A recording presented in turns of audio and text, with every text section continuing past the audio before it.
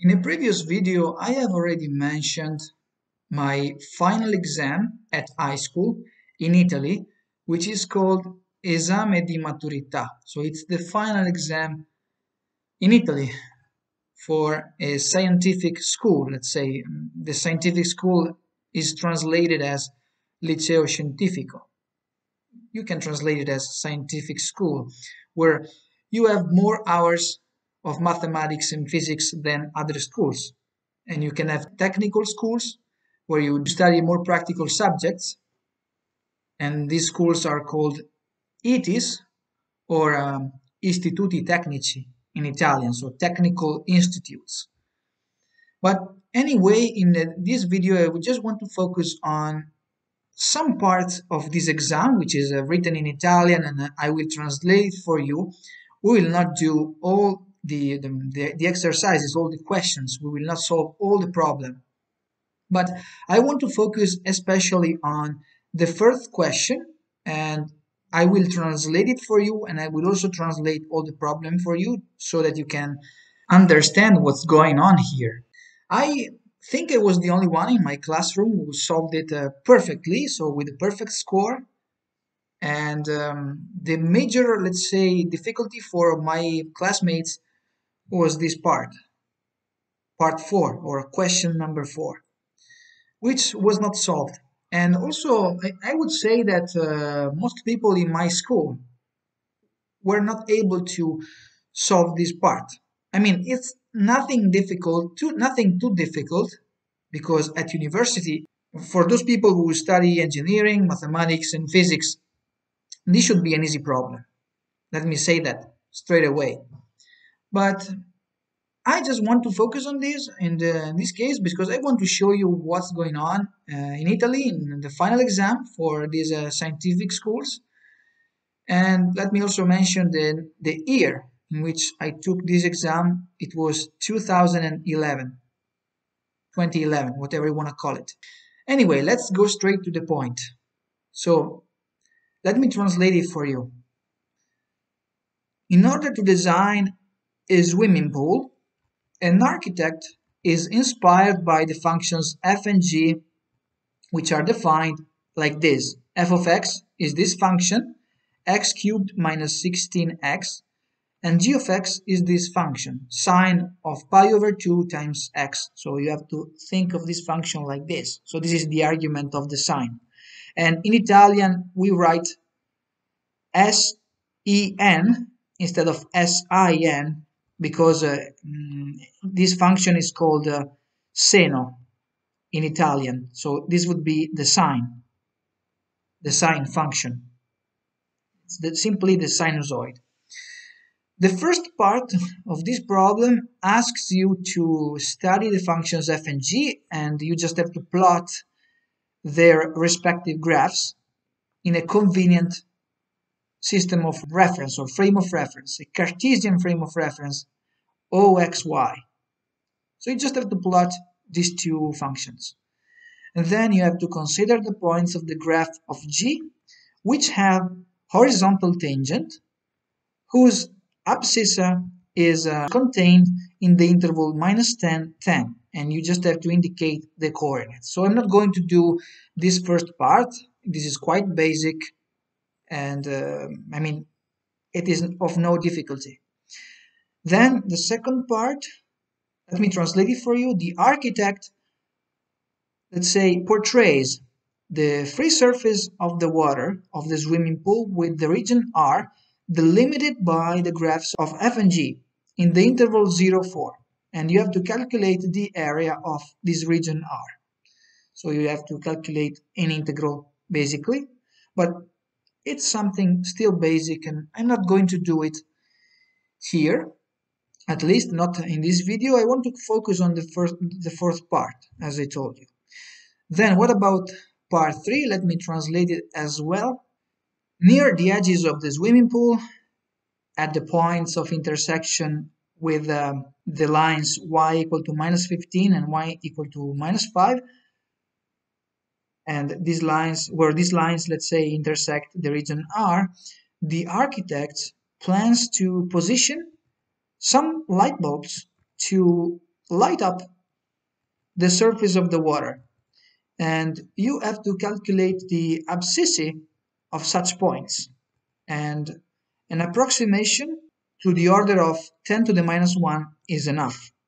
So this is the translation. You just have to calculate some intersection. This is nothing really major. You have to consider these lines and also the region R, and you have to calculate the abscissa. Finally, part 4, which is what we want to do here. At each point of R, at a distance x from the y-axis, the measurement of the depth of the water of the swimming pool is given by this function h of x equal to 5 minus x. So what will be the volume of the swimming pool?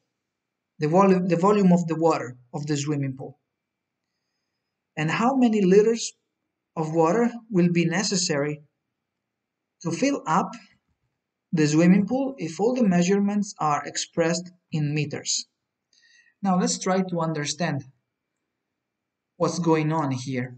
And I think that the numbers that you see here, for example, this 16, might have changed for different scientific schools, and also this pi over 2. I think that in my exam, here I had a 4 and here I had pi instead of pi over 2, but whatever, it doesn't really matter. And also this function was a little different. Instead of 5 minus x, I think that I have 3 minus x.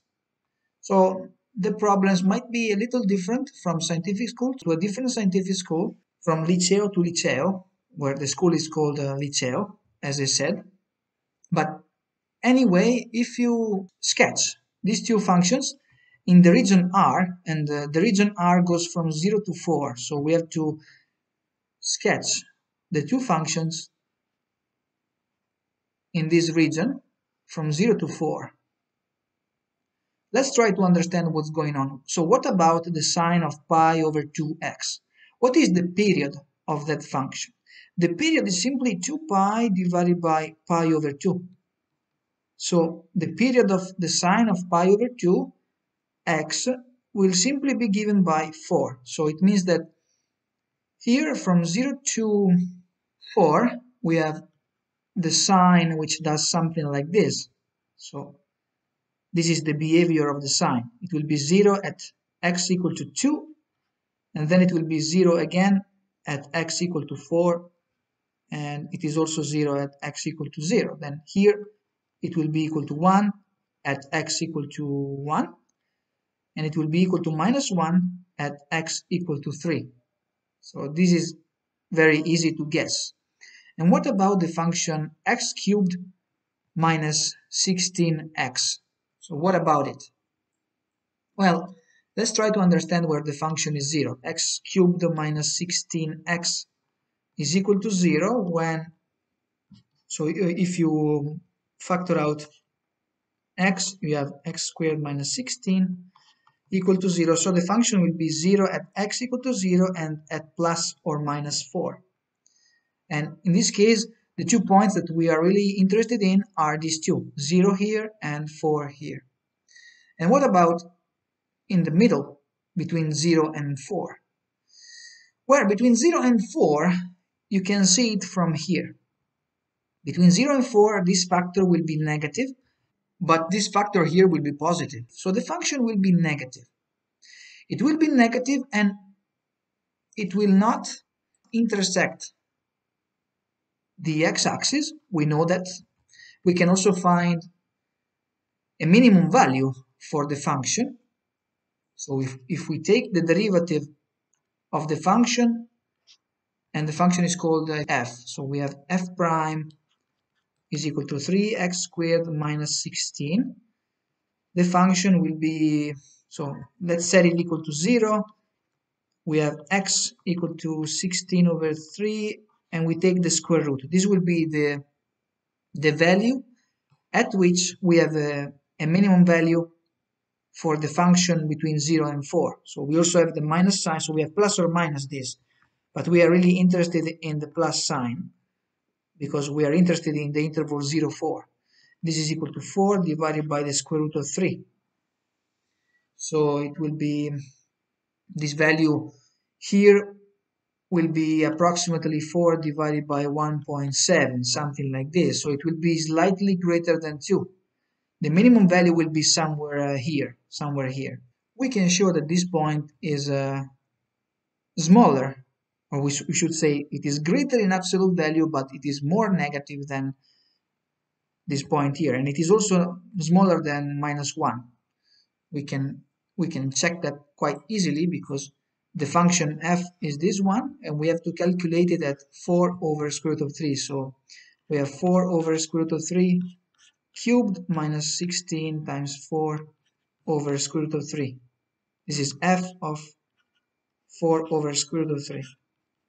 So this will be 16 times 4 divided by 3 times square root of 3 minus 16 times 4 over square root of 3. So we can divide by 3 and multiply here by 3. So this will be 3 square root of 3 in the denominator, and then here we will have minus 2 times 16 times 4.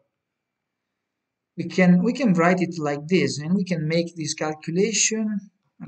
We have 32 times 4, which is 64 times 2, which is 128 divided by 3 square root of 3.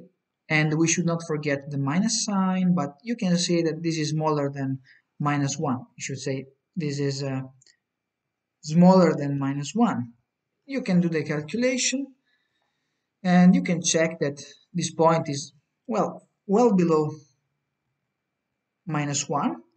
So the function will behave something like this. It does not have any inflection points in the region 0, 4, and you can see that from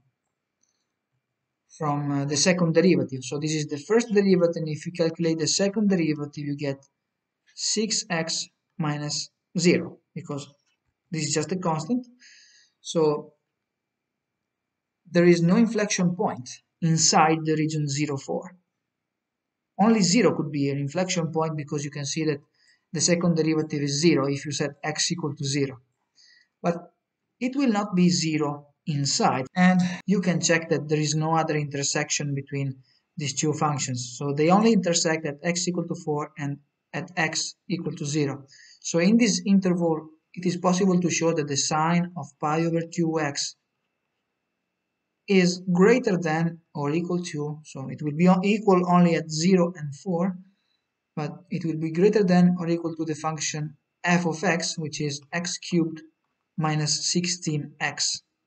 Now let's find the volume of the swimming pool, knowing that the depth of the water is given by this function h of x equal to 5 minus x. And I solved it at high school by using a double integral.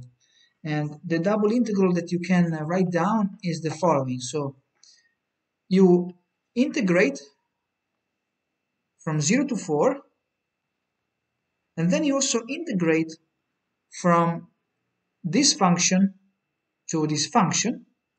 So from the function x cubed minus 16x to the function sine of pi over 2x. And then here you have the depth, which is 5 minus x, and then you have dy dx. This is how I solved it. And let me also tell you that we didn't study double integrals at high school, but I already knew the theory of multivariable calculus because I really liked mathematics. So this is how you can write down the integral. But it is also possible to write down a single integral. There is no need to write down double integrals. I wrote it like this, but you can also simply rewrite it by integrating from 0 to 4, and instead of having another integral here, you can simply integrate some rectangles.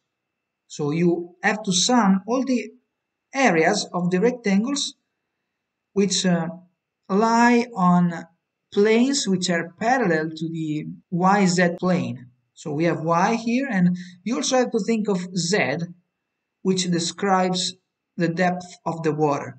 So for each of these lines here, of these vertical lines, you have to think that there is some kind of depth. So you can give a height to this rectangle. So you will have rectangles. You will have a line here which will have a certain depth, and the depth of this line, for example, if this is the point 1, will be 5 minus 1. So it will be 4, the depth here. So the height of this rectangle will be 4. Similarly for this one here, so if this is x equal to 2, we will have 5 minus 2, which is 3. So this will be the depth. And you have to sum all these areas from 0 to 4. So you will simply have the integral from 0 to 4 of the areas of rectangles, and you have to integrate over dx. But what is the area of each rectangle? Well, you have the depth of each rectangle, which is 5 minus x. And then you will have the base of the rectangle, which is given by a generic length here. What is the generic length of these lines? Well, it is this function at this point, which is the sine of pi over 2x, minus this function here below, which is x cubed minus 16x. So here you will simply have sine of pi over 2x minus x cubed plus 16x, which is the length of the base of the rectangles, and you integrate over dx. So if you check these two expressions, they are exactly the same, they are equivalent. And you can carry out the integration. I will not do the integration here in this video, you just have to integrate and you will find the result. You will find the volume of the swimming pool and you will be able to answer this question. What is the volume of the swimming pool? And also let's try to answer this other question. How many liters of water will be necessary to fill up the swimming pool if all the measurements are expressed in meters? Well, this is quite trivial, right? Because it means that the result that you will get from this integration, now I don't have the result here, but you will have some results and this will be expressed in meters cubed, cubic meters. And we know that 1 liter is equal to 1 decimeter cubed, and 1 decimeter is equal to meters over 10, right? 1 meter over 10. So if you want to express this in liters, you have some result, and then you have meters over 10 cubed times 10 cubed, and this will be liters because it will be decimeters cubed here, right? So you will have to multiply the result by 10 to the third power to obtain what the problem asks you, and that is the liters of water. And it's very easy to find it because you have meters cubed. So there is a conversion factor.